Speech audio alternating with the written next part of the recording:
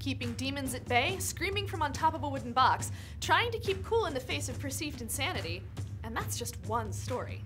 Think you know what I'm on about? Well, stay tuned. I'm taking you on a journey through the mind of Jhonen Vasquez and his myriad of the wacky and macabre.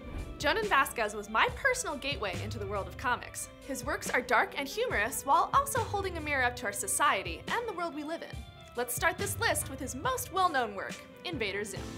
Beginning in 2001 as a show on Nickelodeon, Invader Zim would later become an ongoing comic, and most recently, a 2019 film. The comic continues the original show's storyline centering on an alien named Zim from the planet Earth, and his mission to conquer Earth along with his malfunctioning robot servant, Gur. Meanwhile, Zim is constantly antagonized by Dib, a young paranormal investigator who's determined to stop Zim from succeeding. Invader Zim has spawned its own fan convention called InvaderCon, and a plethora of official merchandise, including toys, clothing, collectibles, and accessories, among many other products. Despite the early cancellation of the show due to increasing popularity and above-average merchandise sales, it's now regarded as a cult classic. I absolutely did not spend too much time singing the Doom song or in general acting like Gur. I have no idea what you're talking about. Filler Bunny. Labeled as the product of insomnia-fueled madness, Vasquez's 3-issue series called Filler Bunny is about a lab rabbit called, you guessed it, Filler Bunny, who's forced to fill up pages of a comic book by insane scientists.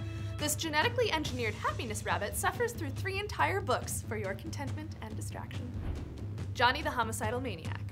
Vasquez's other claim to fame is most certainly his, and also my, first comic series, Johnny the Homicidal Maniac, which tells the story of a young man named Johnny C as he explores the psychological and possibly supernatural forces which compel him to commit a string of murders which he always seems to get away with.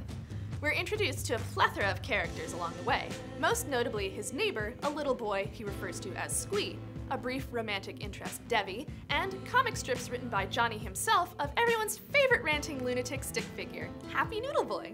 This series is rife with dark humor, gore, and social commentary, and therefore not for the faint of heart.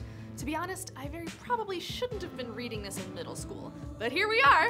I'm fine, I promise. Vasquez rounds out his library with spin-off works derived from Johnny the Homicidal Maniac, a 4-issue series titled Squee, centering around his neighbor, and a full-color double shot, I Feel Sick, about his romantic interest, Debbie.